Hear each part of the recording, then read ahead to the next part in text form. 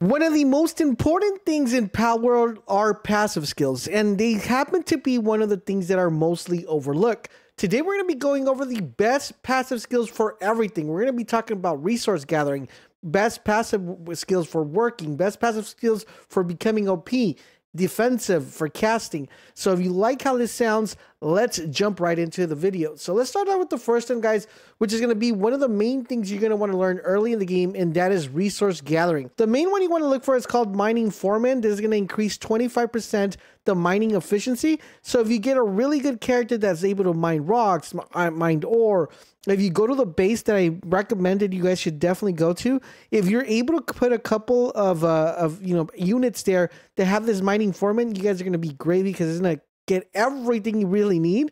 So mining foreman is really good, especially it's going to increase that player efficiency really fast.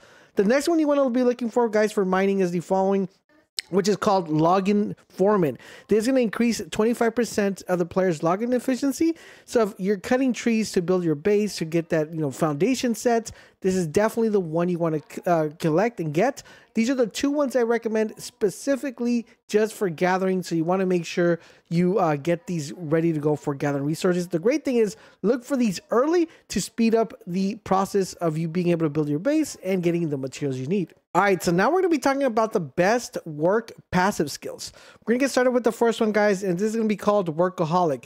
This gives you the ability to have the sanity drop 15% slower, so that means they need less cooldown to work. Really, really good one to pick up, especially for those like big, heavy creatures like this one. If they're big, you definitely want to pick this one up because the chunkier, the bigger they are, the more sanity they go through. The next one, guys, that we have right here is this one called Motivated Leader. Now, Motivated Leader, what it does, it gives you 25% increase to the player speed. This is, once again, really good for those big, bulky characters. Anybody that's mining, anybody that's planting, really great to give you that increment of player speed. So definitely one I highly recommend. The next one, guys, of course, is one of my favorite ones, which is Artisan. This is like the top echelon when it comes to work. It just increases the work speed by 50%. This is just really, really crazy. If you're able to get this with any of the other two or the last one I'm going to mention, this is definitely one that you want to go ahead and pick up. Last but not least, guys, for those big creatures out there as well, and I love the Presso, man. He's amazing. Is Diet Lover. This is going to decrease the hunger and less likely by 15%. So that means less eating, more working. So you definitely want to make sure you get this one for your workers. This is definitely going to help you out quite a lot. Now, there are some other ones here that give you a positive when it comes to attack and a negative to attack, and it increases the workflow. I didn't mention those in this particular order because we're going to mention them a little bit later in the video. All right, so this next one is going to be to make OP characters. This is just going to increase your attack boost exponentially.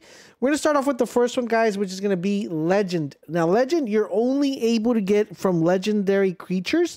There's not that many in the game, so you're going to want to farm this over and over because you want to pass these down to your other characters. Now, this is going to increase your attack by 20%.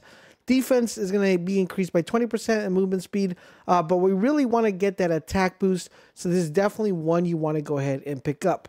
All right, the next one is Ferocious. Ferocious increases your attack by 20%, so if you're not able to get Legendary, you could pick up Ferocious because this is a little bit harder to get, but this is definitely the best one because it does attack and defense, but overall in general, Ferocious would be a second viable option for this. Next up, guys, you want to go ahead and pick up Lucky. Now, Lucky are from the shiny pals, so the ones that have the little glimmer and go. Now, this is going to increase your attack by 15%. Really, really good. So you're able to pick this one up. Very hard to get as far as fighting Lucky pals, but once you want to have it, you want to pass it down to another pal. Of course, I'll have a breeding guide video, unlike you've never seen before on the internet, because I've seen some and they're really, really bad. Next up we got is Hooligan. This is going to increase your attack speed by 15%. Really, really, really good. A little bit underrated because a lot of people skip this one because it doesn't have that gold, thing right there.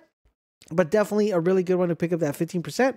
And last but not least, we have Musclehead. Now, Musclehead increases your attack by 30%. This is the one that you really want to be looking out for because if you're not able to get, all four of them or you're not able to get at least two of them, you definitely want to get Musclehead. And if you do get Musclehead, your guy's not going to be working. He's just going to be out there battling in the field.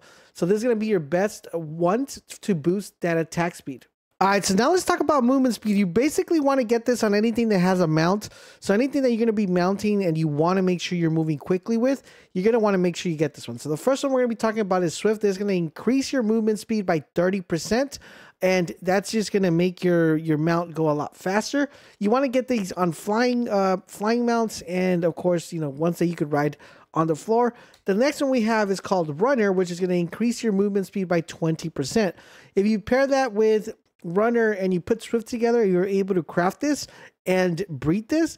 You're going to have the fastest mount in the game, and I will have a video going over which ones are the fastest ones and which ones should you try to roll this ones to when you're trying to get, you know, a boost of speed. These are the two best ones. There are a little bit other ones that do help you a little bit, but it's not like this big gap. All right, for this next one, guys, this is going to be your best elemental attack boost. Now, there's a bunch of these. I'm going to put a list right here in the screen real quick.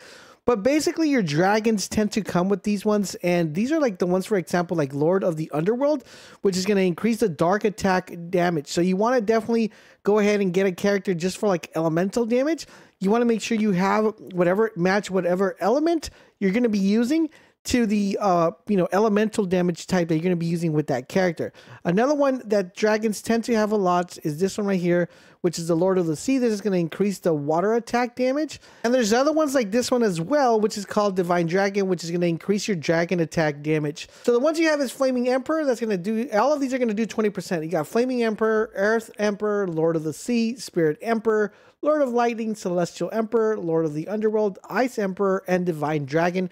Those are the ones you want to be looking out for to be able to get any sort of elemental build that you have for your character. These are the best by far passive skills, but knowing what the good passive skills is just half the battle, because you're going to want to make sure you know how to breed properly. I've seen videos out there and they are giving you the wrong information. So you definitely want to check out this video that's popping up right down the screen. That's going to give you the 101 on how to breed like a pro and get the most powerful PAL in your arsenal. So if you like how that sounds, click on that video and I'll see you guys on the next one.